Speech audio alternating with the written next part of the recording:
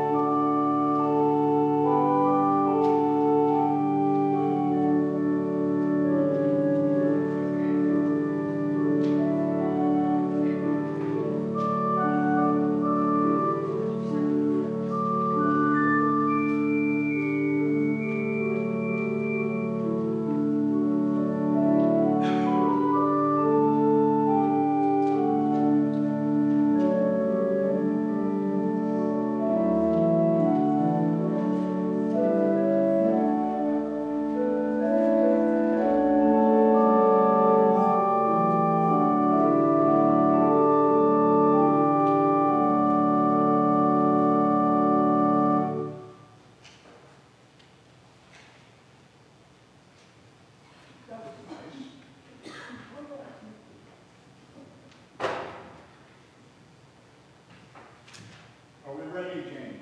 One more. One more. Because I want people to hear some of these nice new songs. Okay. Sing a new song. Sing a new song. Make a joyful noise. Right. Go to the piano. I'm here.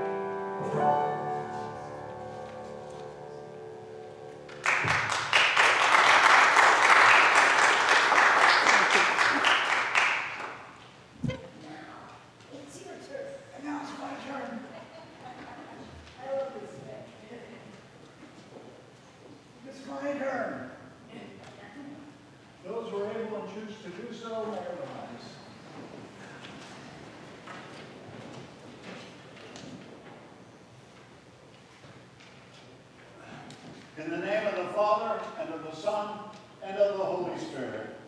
Amen.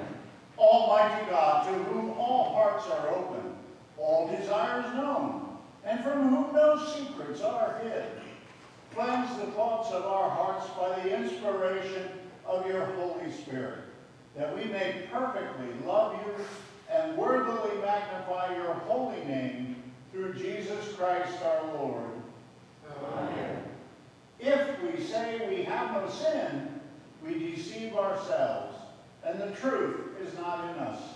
But if we confess our sins, God, who is faithful and just, will forgive our sins and cleanse us from all unrighteousness.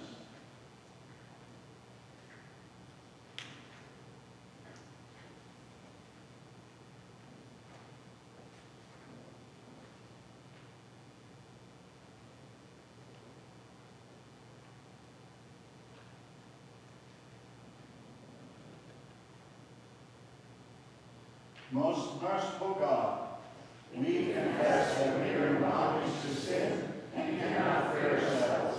We have sinned against you in thought, word, and deed, by what we have done and by what we have left undone. We have not loved you with our whole heart, and we have not loved our neighbors as ourselves. For the sake of your Son, Jesus Christ, have mercy on us. Forgive us, renew us, and lead us, so that we may delight in your will and walk in your holy ways, to the glory of your holy name. Amen. Almighty God, in his mercy, has given his Son to die for us, and for his sake forgives us all our sins. As a called and ordained minister of the Church of Christ, and by his authority, I therefore declare to you the entire forgiveness of all your sins, in the name of the Father, and of the Son, and of the Holy Spirit. Amen. Our opening hymn is number 485.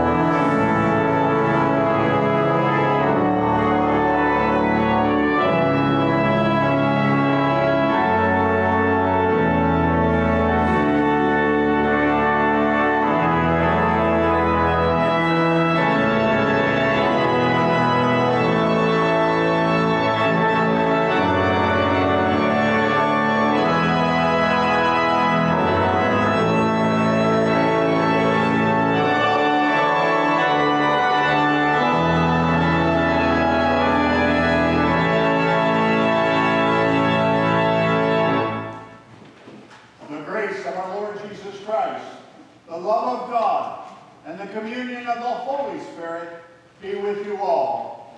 And also with you. Let us pray. Gracious God, your blessed Son came down from heaven to be the true bread that gives life to the world. Give us this bread always, that he may live in us and we in him, and that, strengthen us with food, we may live as his body in the world. Through Jesus Christ, our Savior and Lord. Amen. You may be seated.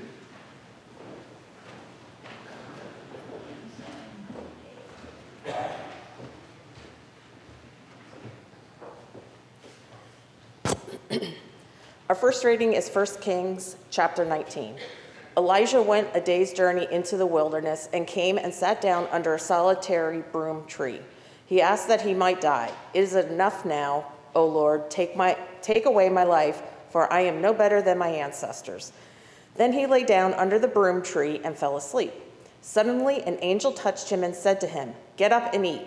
He looked, and there at his head was a cake baked on hot stones and a jar of water.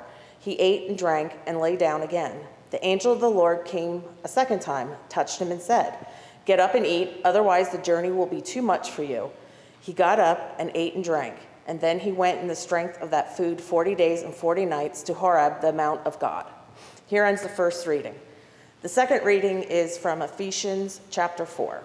So then, putting away falsehood, let all of us speak the truth to our neighbors, for we are members of one another. Be angry, but do not sin. Do not let the sun go down on your anger, and do not make room for the devil.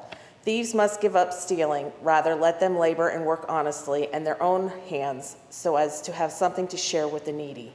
Let no evil talk come out of your mouths, but only what is useful for building up as there is need, so that your words may give grace to those who hear, and do not grieve the Holy Spirit of God, which you were marked with seal for the day of redemption. Put away from you all bitterness and wrath and anger and wrangling and slander, together with all malice. And be kind to one another, tender-hearted, forgiving one another, as God in Christ has given you. Therefore be imitators of God as beloved children, and live in love as Christ loved us and gave himself for us, a fragrant offering and sacrifice to God. Here ends the second lesson.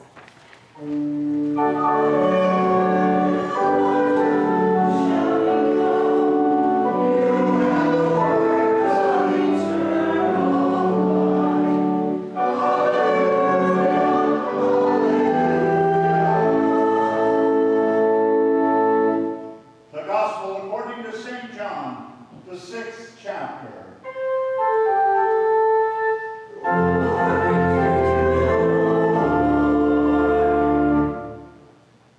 Jesus said to the crowd, "I am the bread of life.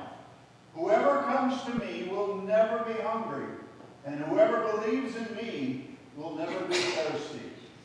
Then the Jews began to complain about him because he said, "I am the bread that came down from heaven." They were saying, "Is not that Jesus, the son of Joseph, whose father and mother we know? How can he now say, 'I have come down from heaven'?"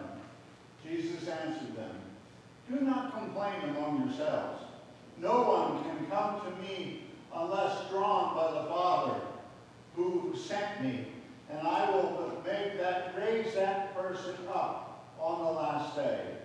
It is written in the prophets, and they shall all be taught by God. Everyone who has heard and learned from the Father comes to me. Not that anyone has seen the Father, except the one who is from God. He has seen the Father. Very truly I tell you, whoever believes has eternal life. I am the bread of life. Your ancestors ate the manna in the wilderness, and they died. This is the bread that comes down from heaven, so that one may eat of it and not die. I am the living bread that comes down from heaven. Whoever eats of this bread will live forever. And the bread that I will give for the life of the world is my flesh." This is the gospel of the Lord.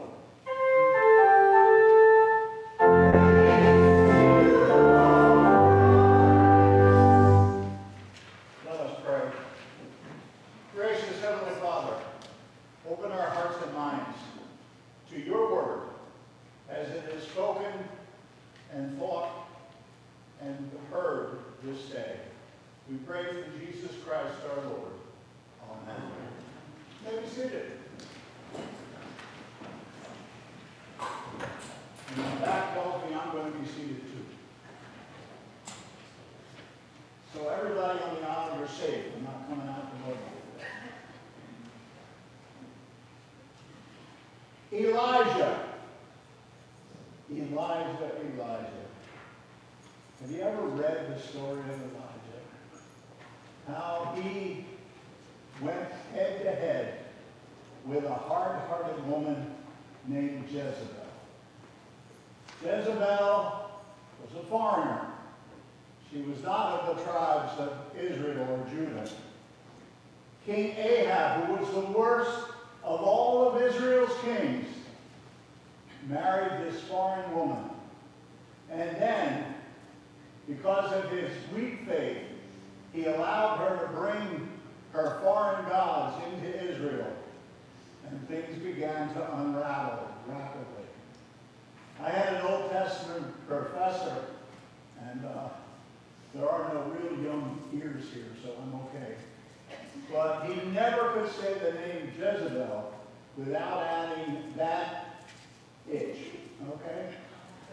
You can put the letter in front if you want. He could never say that name. Jezebel is the arch enemy of the Old Testament.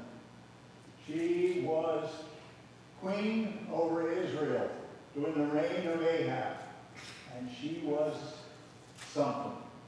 She brought all her foreign gods into Israel, and as she did that, she got rid of all the priests of Yahweh. She killed most of them. Most of them were slaughtered. And only Elijah was left. And Elijah fled. He ran as fast as his flip-flops could take him. He got out of there. And then he ended up in the wilderness. And he was severely depressed. And he fell asleep. He said, God, take my life. I'm no better than my ancestors. Get rid of me. I can do nothing. And he fell asleep. And then an angel of the Lord appeared to him and woke him up. He said, Elijah, get up, eat, drink. And Elijah looked, and there on a rock was a loaf of bread, baking in the sun, and a jug of water. And he ate, and he drank, and he went back to sleep. And the angel came a second time. Elijah, get up, eat, and drink, otherwise it's going to be too hard for you. So Elijah woke again and ate and drank. And thus begins the story of bread in the life of God's people. Bread, the nourishment of life, the staff of life, as many know it. Jesus talks about being the bread of life, the very foundation of life. How many of you have ever eaten a fresh, hot, out of the oven loaf of bread? Yeah, there's not much better, is there? You get that out there, and maybe it's got a little crust, and you break it open, and there's all that soft inside, and you get a little butter, and you smack it on there, and then you take a bite. Oh. I remember a time when Dennis Kuyken and Kenny Hahn and I were pretending to play golf. We only pretended, we never really played. But we played golf, and then Dennis wanted to show us a brand new store in town, the Wegmans on Tillman Street in Allentown. So we went there, and they had their brick oven then, and they were making fresh bread. And we got a round loaf of bread that came right out of the oven. And we took that up to the balcony, we cracked it open, we had a jigger of butter, and we just sat there and ate that whole loaf.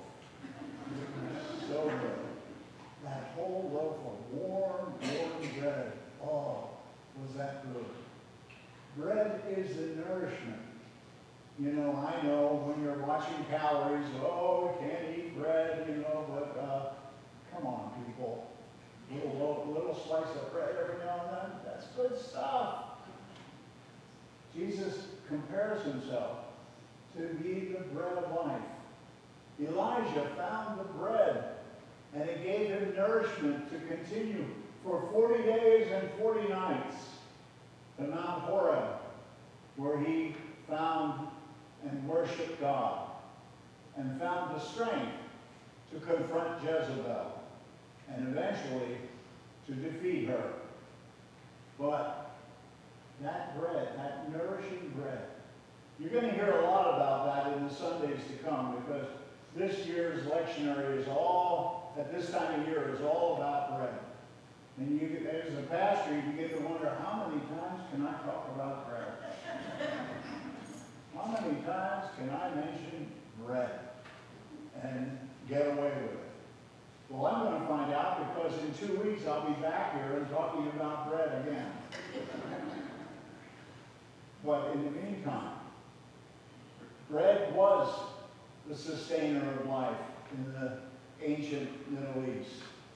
If you could make a loaf of bread, you had food, and that food was good, and it nourished you, and it nourished your body, and it got you moving. And that is what our relationship to God in Christ is to be.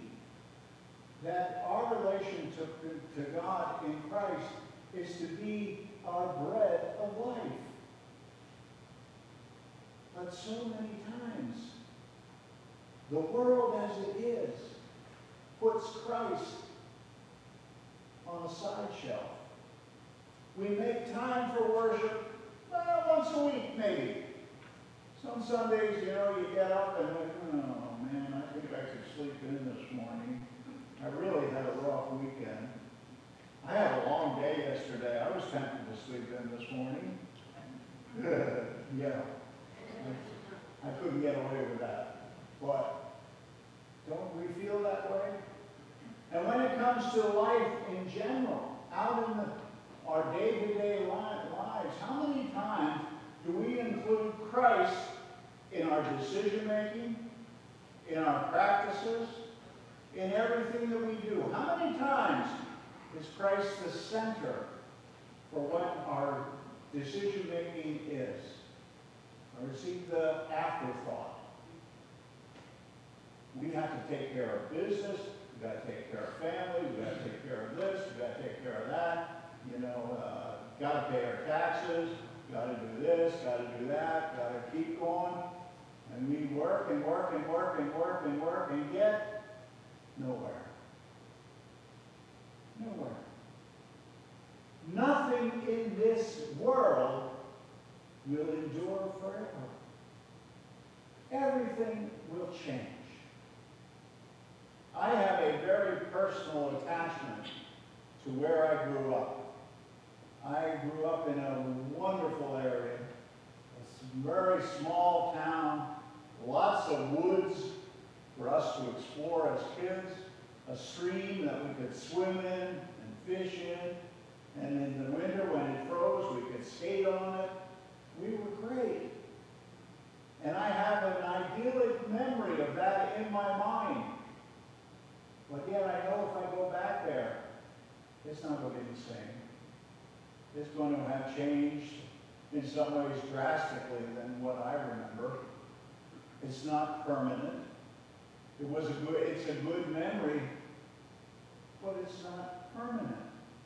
Nothing in all of creation is permanent except a relationship with God in Jesus Christ. So why is it we put that on the back burner so often? And when we have time, we'll go to church. When we have time, we'll get involved in the work of a church, reaching out to people in the name of Christ. When we have time, we're going to do this. When we have time. Are you the author of time? when we have time. The answer is simple. We don't have time other than the time God gives us. And what do we do with that time? Do we honor God? Or do we take care of our own personal business, getting this, getting that, doing this, doing that, taking care of this, and if there's time, we might say a prayer, we might bow our heads before we eat a meal. Oh, but don't do that in a restaurant. People will think you're weird, right? Yeah, don't do that. We play with time as though it's something we can control, and it's not. Elijah knew that his time was minimal, and he was ready to end it. But God said, no, I want you to go on, and I want you to face this woman, this Jezebel, this non-believer. And I want you to testify to her. And if her heart changes, praise God. If it doesn't, she will face the consequences. But you do not get out of doing what I've asked you to do simply because you're tired, simply because you have too much else to do. God called all of us in the waters of our baptism to live a life of faith. And it's never too late to start doing that. Never too late to say, today, I'm going to make a step to honor God in Christ.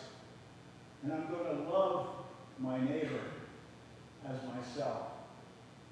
I'm not going to allow the angry words and the false accusations of this world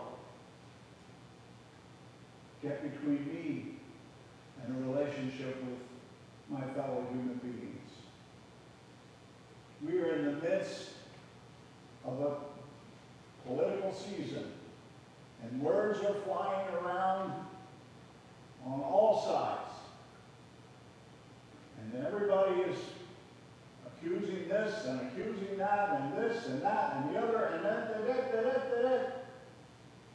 Who is loving God in Jesus Christ?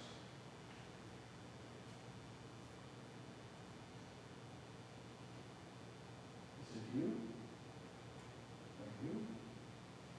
Or you? Or me? Do we honor Christ with our words, our actions, and our deeds? Or do we put him on a shelf for a better time, the right time, when we have time, as though we are somehow in control of time? I'm getting old. You know, my fall back in March reminded me just how old I'm getting. I walked out of a picnic late yesterday afternoon, and I had a problem. The driveway sloped down. Do you know how hard it is to walk down a sloped driveway when your back isn't hurting and your feet don't walk the way you want to? I had to wait for my stepdaughter to come grab my arm and said, "Come on, Pappy, I'll take you down this." Pappy? I'm a young guy. Oh, Pappy, I'll take you down the walk where Jill's pulling up the car. Oh, getting old. Beginning to feel it. But it's never too old, never too late to give Christ the glory and to share that with others, so that the love of God in Jesus Christ can go into the world through us and shine a light into the darkness, whatever that darkness is for you or for me. Amen. The peace of God which passes all understanding, keep your hearts and minds in Christ Jesus our Lord. Amen.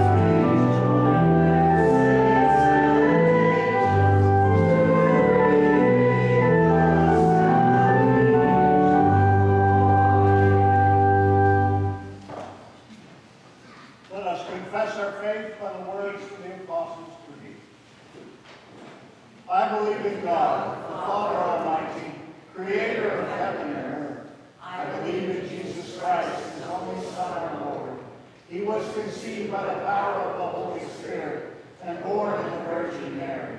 He suffered under Pontius Pilate, was crucified, died, and was buried. He descended into hell. On the third day he rose again. He ascended into heaven and is seated at the right hand of the Father. He will come again to judge the living and the dead. I believe in the Holy Spirit, the Holy Catholic Church, the communion of saints, the forgiveness of sins, the resurrection of the body, and the life everlasting. Amen. The peace of the Lord be with you always. And also with you. Let's take some time to greet one another.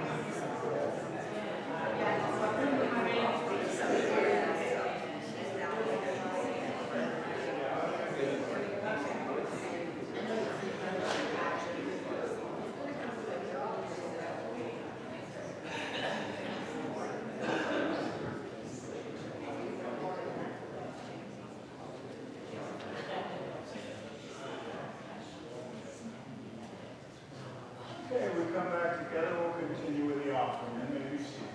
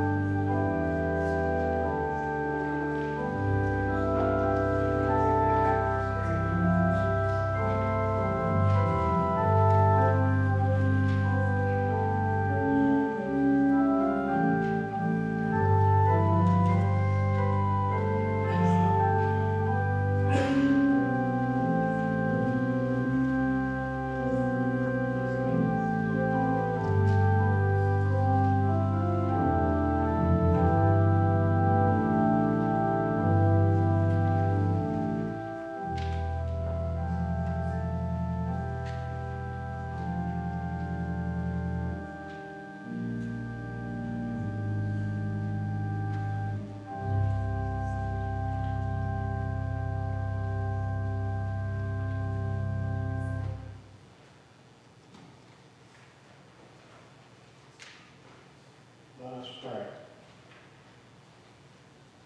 Risen One, you call us to believe and bear fruit. May the gifts that we offer here be signs of your abiding love. Form us to be your witnesses in the world through Jesus Christ, our true vine. Amen. Rejoicing that Jesus is risen and Lord, love has triumphed over fear.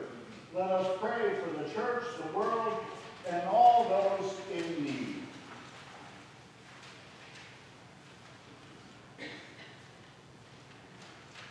Reignite the prayer of the church by your Spirit, and remembering Clare of San Dimiano, who was known for her powerful prayer, root your church among the globe in prayer and spiritual practice. Lord, in your mercy, Hear our prayer. we rely on the goodness of your creation in everything we do. We pray for trees that offer shade and for our fellow creatures that depend on the trees for shelter and food. Sustain the work of all who advocate for forests and wilderness areas. Lord, in your mercy, Hear our prayer. guide our leaders and nations with a spirit of justice and mercy. Let no evil come out of our mouths, but rather let us extend grace. We pray for our enemies. Lord, in your mercy, Hear our prayer.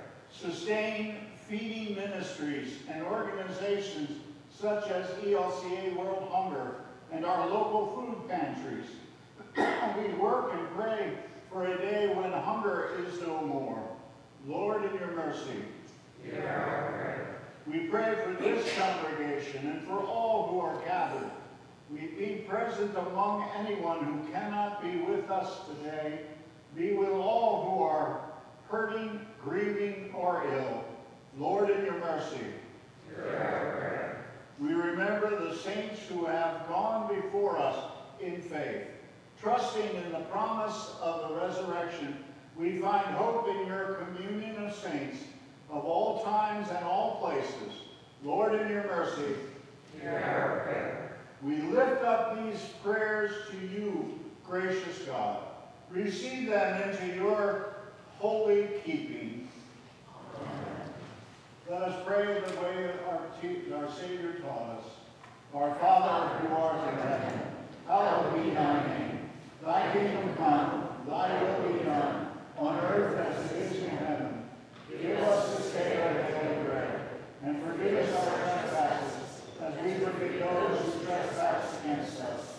And lead us not into temptation, but deliver us from evil.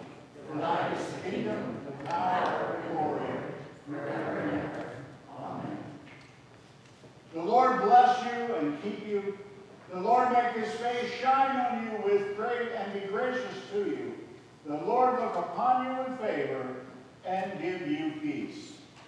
Amen.